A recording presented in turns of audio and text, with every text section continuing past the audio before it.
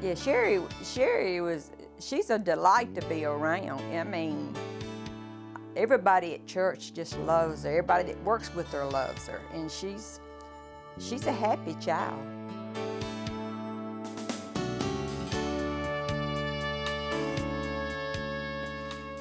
The day that Sherry was born, she weighed 8 pounds and 11.5 ounces, and she was a beautiful baby. But she had the blonde hair, and it just stood straight up on her head. She was a delight.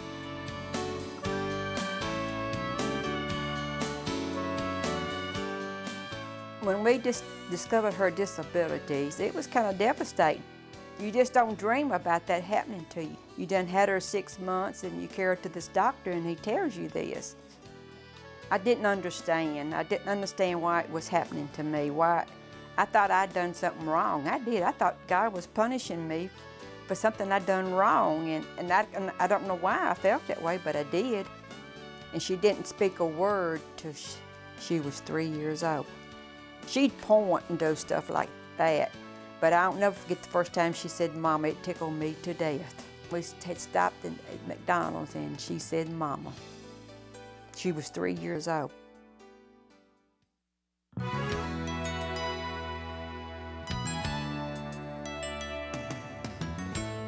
When she got out of high school, I carried her to Waves because I wanted to get her out of the house. I wanted her to have a job. They placed her in several jobs till they found one that fitted her. She'll tell you, it's like she loves it. She loves her boss. She gets up in the morning, talks about him. She comes home talking about him. She goes to bed talking about him. That's Sherry. Sherry's in the house. This is how she acts every day when she comes to work. You tell her Sherry's in the house. I like the people that I work with. I like to get all of my work done. I want to fill those dressings up. And I fill those salad bowls up, and I restock. I do the dishes. I take the boxes out. With Waves, I believe it works real well with them because it gets them out of the house, it gets them away from their parents, sheltering them. They're with people like myself and my co-workers, even the people that come in the cafe, they know Sherry. Personally, I probably would have never met Sherry without Waves. She's one of the best assets to my company, I believe. But her attitude is always positive, and it reflects with the other employees. They see Sherry and things of that nature, and I believe it actually builds the morale up in my kitchen here. What do you think about Waves? I like it. We have a Jaws Club, and we go out once a month. We watch movies, we go bowling. Sometimes we go fishing, sometimes.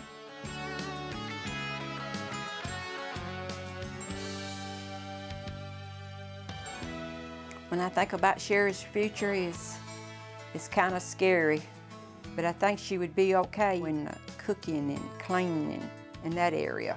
But she needs somebody to overlook her, be sure that she's took care of.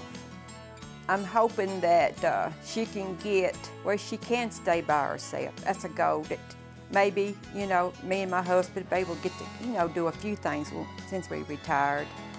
It's a comfort to me that Waves can, after me and her father is gone, that they'll still continue to come get her, carry her to work where she still can be working and she'll be happy and have her place in life.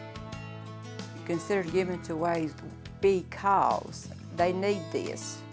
If they didn't have this, they'd be just left sitting back in the corners. Sherry has come a long ways just since she's got out of school.